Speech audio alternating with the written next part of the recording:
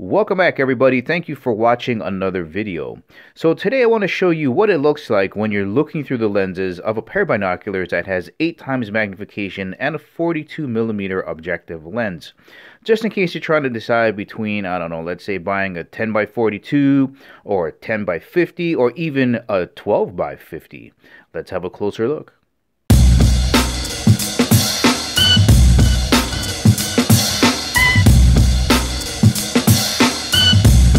And as always guys, if at the ending of the video you want to purchase a Vortex Crossfire pair of binoculars, make sure you check out the link in the description below.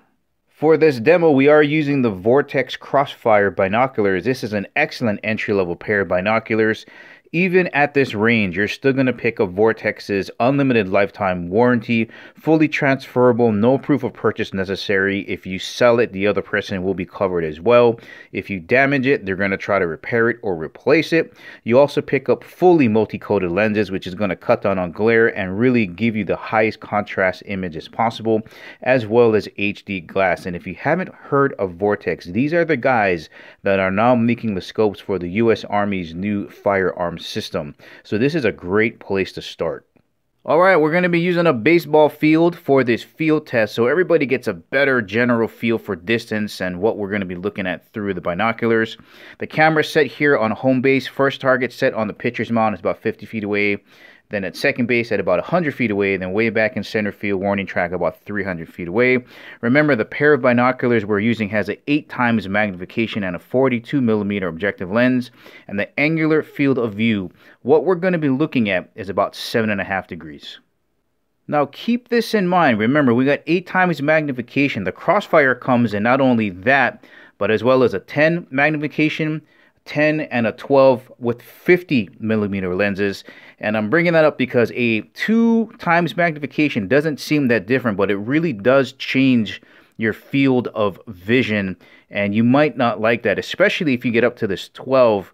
You got to remember, as you're increasing magnification, if you got a little bit of handshake, it really makes the image really wobble around. So if you're going to get up this high, I would say even maybe that high, you might want to get a tripod. To make things a little bit more visible, I use this target, and if you're wondering what the diameter of these rings are, this gray track right here is about 12 inches in diameter. Let's have a look. All right, here we go. First shot, pitcher's mound, 50 feet away. Keeping in mind that when we're looking through the binoculars, it's my camera looking through the lenses of the binoculars. It's not a really good representation of the clarity of the lens.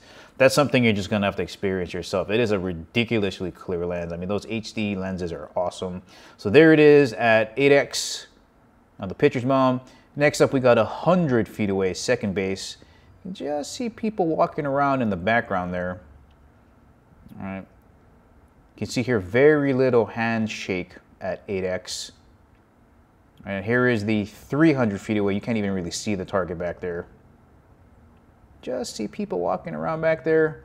And there it is at 300 feet away. So if you need more magnification, maybe 10x would be better for you, but remember, you got to deal with that hand wobble.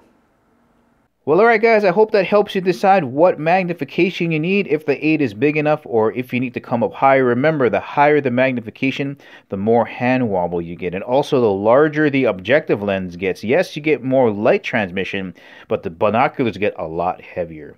Well, alright guys, that's the ending of the video. Remember, if you want to purchase your own set of Vortex Crossfire HD binoculars, make sure you check out the link in the description below. Thank you for watching. I'll catch you in the next video. Thank